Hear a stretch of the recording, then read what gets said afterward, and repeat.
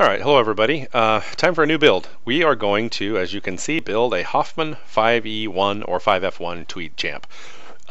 So this is, I think, a great beginner build for almost anybody because it has a fairly minimal set of components. It only has 3 tubes, the rectifier, the power tube, and the preamp tube, and a fairly limited list of components. And I'm going to go through some of this in a minute here, but I first want to just jump down to the schematic and show you that's pretty much all there is to it.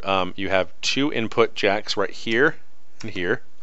They join together into the first preamp tube's first triode, go through a coupling capacitor into a volume that then leads into a second stage of amplification or preamplification that then leads into another coupling capacitor straight into the power tube. Now, one of the things you'll see here that you haven't seen on my builds before is this is also what's called a single-ended output stage. There's just one tube. Now, single-ended doesn't mean there has to be one tube. There can be multiple tubes, but they would be in parallel and still going through only one half of the transformer. You can see the other one, this A, will connect to the power point at A directly below it here, but it doesn't connect to the other end. In a push-pull, you will have a center tap that connects to A, and then each half of the 2 tubes or 4 tubes or 6, whatever the number is, would be balanced on each half of that, and it's a much more efficient form that's called, that's that push-pull environment, because you can have one kind of shut off while the other one is working and vice versa, and they bounce back and forth between each other.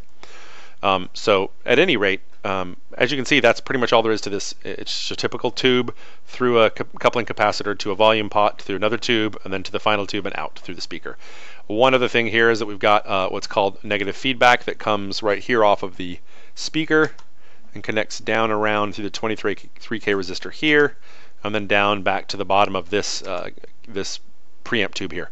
So that gives a little bit of negative feedback so that there's not too much distortion going on.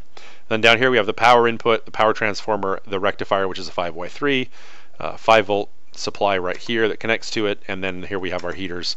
And the good thing about this one was it has an actual center tap, so I was able to we'll be able to ground that directly to ground without needing to do the kind of false negative one where you used a couple of 100 ohm resistors. But here we also do not have a choke. Instead we have a 10K 3-watt resistor, and then we also have a couple of 16 and 2/8 capacitors for some of the filtering. So effectively, if you come back up here, you can first see this is the power section. There's the tube and the same hookup of the transformer. That's how you would wire these parts of it. And you can see this says 2 board or pin 3. And then we come up here to the 2-pin 8 of rectifier. And there's output transformer pin 3. So effectively, that's all you need to build this. You put 3 big power capacitors on this board here.